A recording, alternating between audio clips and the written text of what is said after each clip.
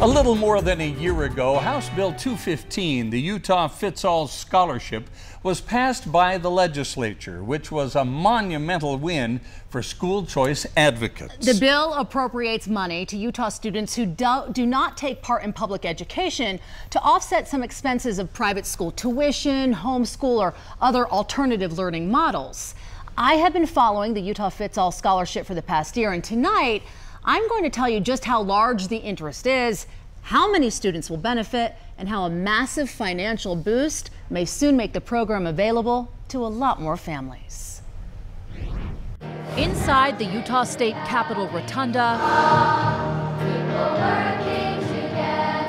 hundreds of students, families, and private school administrators singing praises to a piece of legislation passed over a year ago. What was so important about this policy was making sure that parents and kids are in the driver's seat. That's Representative Candace Perucci, co-sponsor of HB 215 that was signed into law during the 2023 legislative session. An education bill that carried $200 million in teacher salary increases and an appropriation of $42 million students could use on private school, homeschool, micro school, or a series of other blended learning structures. There are just better opportunities out there. Something Tamara Adamson sees as a monumental opportunity for her 5 daughters. There's not a perfect fit at public schools always. Saying a private school education would be preferred, but simply not attainable for some. A lot of families, they just can't afford it. They can't make it work. Mom of 4, Elisa Ludlam, agrees. It's so important for every parent to make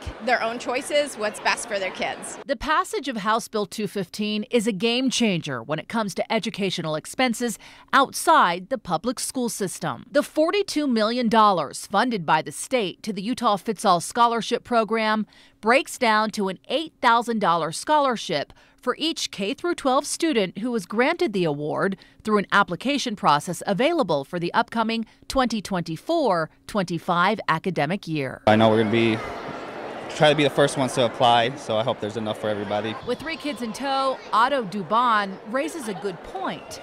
Is there enough money for everyone? The program is currently funded to support just 5,000 students throughout the entire state. I mean, I didn't know that. Far less than the program has already garnered. We know that we need a lot more money to serve them. Robin Bagley is the executive director of Utah Education Fits All. We're a nonprofit advocacy organization, state-based, and our primary mission and objective is to make sure that parents and families know about the Utah Fits All Scholarship. Their group has been a source of information for families eager to apply, keeping them up to date on application dates and requirements, while also asking parents to register their children for their records to gauge how many families could potentially go for the scholarship. We have over 16,000 parents who've done that.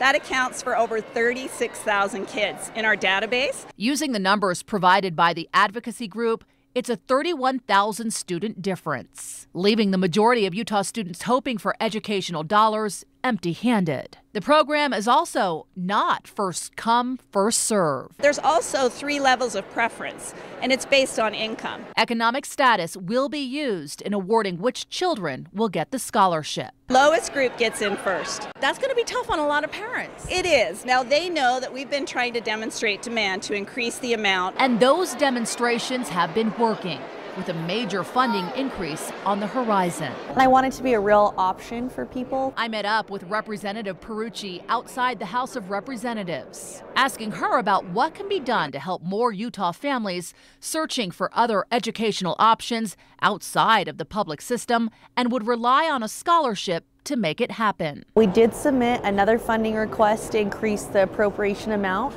so that more students can receive it. Along with co-sponsor Senator Kirk Cullimore, Representative Perucci tells me during the current legislative session, they asked for $150 million in additional funds for the scholarship, being negotiated down to the proposal currently on the table. We had looked in public appropriations at $50 million, which is where you'd be roughly doubling and then some what we did last year. That figure is not set in stone. It still is in negotiations for sure. Okay. But moving through the process on how much money the Utah Fits All Scholarship could be awarded and available to students for the upcoming school year. So that goes to the executive appropriating planning committee to make that decision. A decision coming within weeks. We'll know the session's last day is March 1st. We usually vote on the budget the last week. A request that carries a lot of confidence. I can say I do think there will be an increased amount, given the support that this program has received and the overwhelming number of students who have indicated they want to do it. We really want to make sure that we're able to give a good portion of them this opportunity. And hope for Utah families